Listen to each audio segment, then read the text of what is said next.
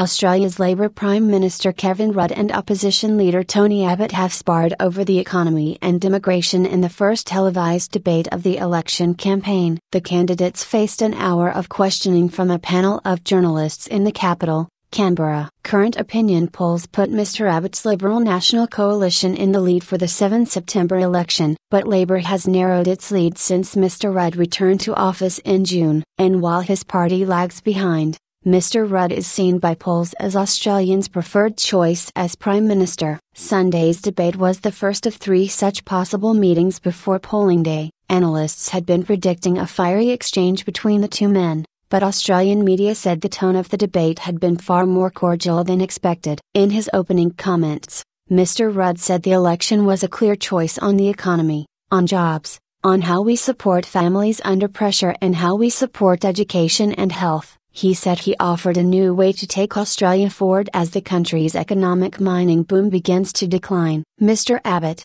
meanwhile, told viewers the election was not about personalities, but about deciding who can make your future more secure. Mr. Rudd talks about a new way. Well, if you want a new way, you've got to choose a new government, he said. The opposition leader immediately addressed the key election issue of immigration control, criticizing the government's policies and saying his coalition would put an end to large numbers of people arriving in Australia by boat. No self-respecting country can hand over part of its immigration control program to people smugglers, he said. Stop being evasive. When challenged on his economic plans, which Mr. Rudd says contain a $8.70 bn, $65 billion, £42 billion, gap, Mr. Abbott said voters would see in good time before polling day exactly how much we're going to spend. Mr. Rudd responded by saying, surely 4 weeks before an election he can stop being evasive about how the shortfall will be made up. The debate briefly touched on whether the leaders would take steps towards legalizing gay marriage. Mr. Abbott said there had been a fairly decisive parliamentary vote against this a year ago,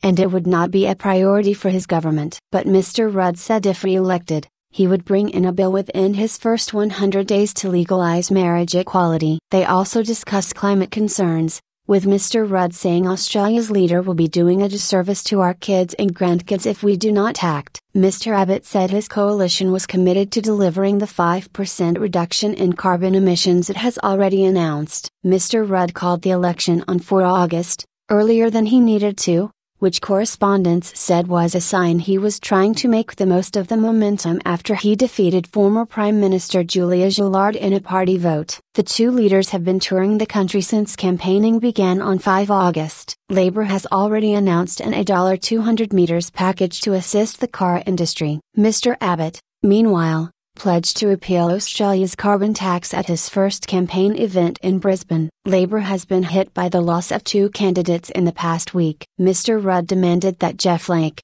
candidate for the safe seat of Hotham in Victoria, withdraw after it emerged he had abused a woman with a disability during a council meeting a decade ago. Meanwhile, the Labor candidate for the Queensland seat of Kennedy, Ken Robertson, stood down from the race after calling Mr. Abbott a racist and very bigoted in an interview. He said he was withdrawing in the interests of ensuring that this matter does not distract from Labor's campaign for a fair Australia.